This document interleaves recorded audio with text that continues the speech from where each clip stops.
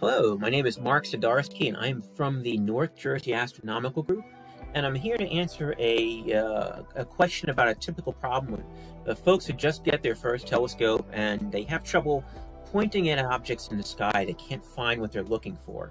And usually the major culprit is the misalignment of your telescope's finder system. So I'll show you here on one of my scopes here. So this is the main eyepiece. And these are two finder scopes here. This is a Telrad, which is a zero power finder with a projection on the sky. This is a 9x50 finder scope, so that means that magnifies your objects 9 times. And the 50 is the aperture of the finder scope. So this is a 9 times finder. So it'll give you about a 5-degree field of view. And this is your low power eyepiece that you'll use to look through the main telescope. So what I usually tell people to do, upgrade your finder if it comes with an inadequate one. But this is one called the Telrad unit finder. Highly recommend this one. I like to use both at the same time as they both help, but if you choose to use one or the other, that's up to you as well. So generally speaking, we need to optically align these two finder scopes first with the actual main telescope and the eyepiece before you go and point it at astronomical objects in the sky.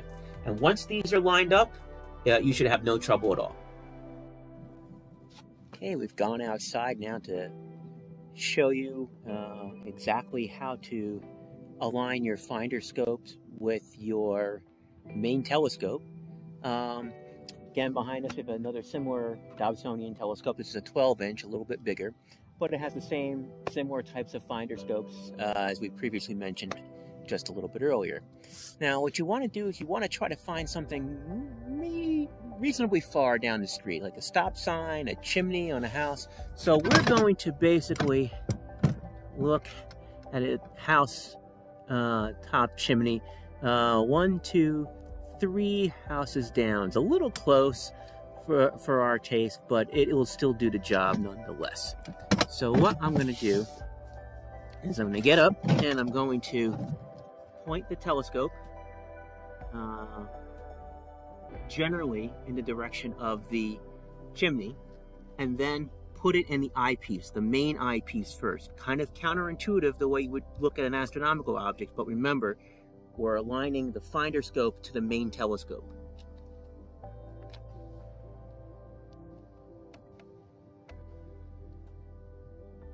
Down. Bring this down. Okay. I now have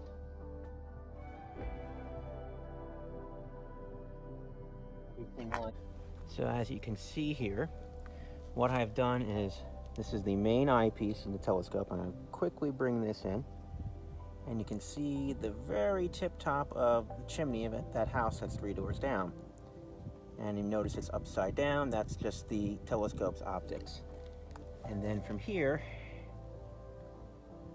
I've adjusted the crosshairs in the finder scope to be on the same target as the telescope. And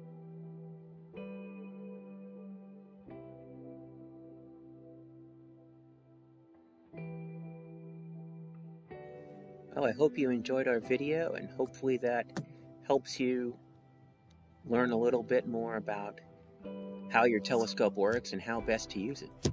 Thanks, until next time.